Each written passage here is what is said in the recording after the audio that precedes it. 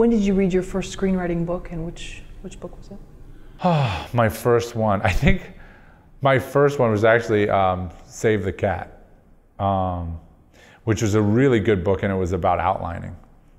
If anybody wants to be a filmmaker, I would suggest that book, Save the Cat.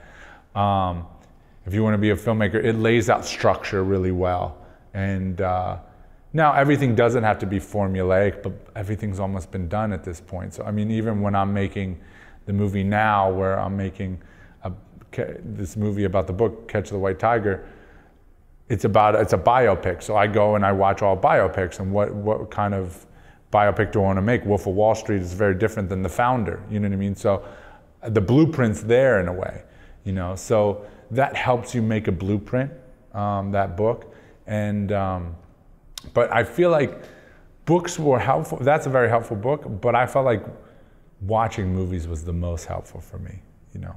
Like my brother, who's my writing partner, will send me scripts and be like, here, you know, he just sent me like 3 scripts yesterday of all these biopics. I'd rather watch the movies because I'm very much, I know that a script can change so much compared to making the movie. And so when you're seeing it in the movie, it might be an improv, it might be whatever, but that could still be a script. Even if maybe it wasn't a script, it could have been a script if you would have wrote it that way. So I kind of like watching the final product more than reading the script, in the sense of learning. When it comes to like Goodfellas, reading the script or watching the movie, I'd rather watch the movie and analyze that than actually read the script. But my brother's the opposite, so it just depends on how you learn. And you can get your hands nowadays with the internet, you can get your hands on so many scripts and so many things and learn so much. You can read the script for Goodfellas. You know, when I was young, a kid, you know, you could never get your hands on a script like that unless you went to like American Film Institution or one of these big film schools that have those kind of scripts. Then you could read it and learn from it. But nowadays, I mean, people can learn so easily with the internet. It's a great thing if you want to learn. What 3 scripts did he send you? He sent me Wolf of Wall Street. I think he sent me Founders, and he sent me Goodfellas. That's why I brought them all up. So I think I opened Wolf of Wall Street and read the first couple pages, and I was like, I don't want to watch the movie. But I don't know if I'll read it or not. I know he's read it, but he's my writing partner, so, you know.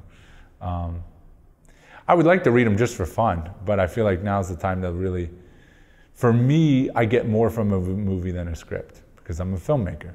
He's a script writer, so, you know, he's more of a script writer. He wants to just be a script writer, my brother, Charlie Ward. Me, I want to be a filmmaker and an actor.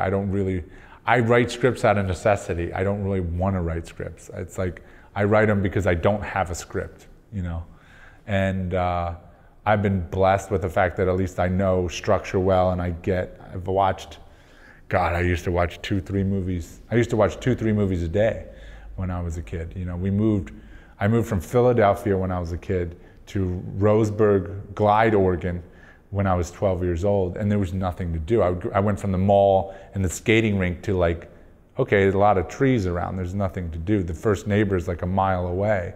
Well, I would just watch movies like crazy, you know, so I'd watch 2-3 movies a day half the time. All my free time was spent watching movies or outside running around. And I've heard it before, you gotta spend 10,000 hours on your craft to really be a master at it. Well, I've easily watched, you know, over 10,000 hours of movies to gotten to where I've gotten. And honestly, that's what makes you an artist in a way, because if you haven't, the things that used to shock me and impress me and intrigue me when I was a kid watching movies are different than what they do now, because I've seen so many of them. So it's different, you know, you can think back to the time of when it did, but ultimately now I have so much more of a library in my head of movies that now you're competing with all those, as to where if I only saw 7 movies, this movie's amazing, but it's only competing with 6. But if you watch 10,000 hours or whatever, now I've seen Godfather and The Goodfellas, and they're both mafia movies. Now they're competing against each other. And so some people nowadays that they say, oh, this is my favorite movie, but they've never seen all these movies in the 70s and the 80s. And I'm thinking, well, yeah, but you don't know your craft. I mean, you know, you haven't spent the time to watch all those movies and really learn your craft. You know, so. Would you say Charlie's good at one part of screenwriting and you're good at the other? Or, I mean, like, how do you work together with a partner? How is that? With Seth, it was different. So Seth Himes and me wrote While He Got Wasted. Charlie is writing this new movie with me. Two very different writing partners for me. So Seth really wanted to put the words on the page. And so I would basically do the outline, and then he would go off and write by himself, and then bring it back to me, and then I'd read it, make all these corrections on the page, and be like, the scene doesn't hit this moment. I need this moment. This is like as an example, this is the low of the movie. Like, these guys have to turn on each other. I need a good monologue here of him turning on him and no hope, you know?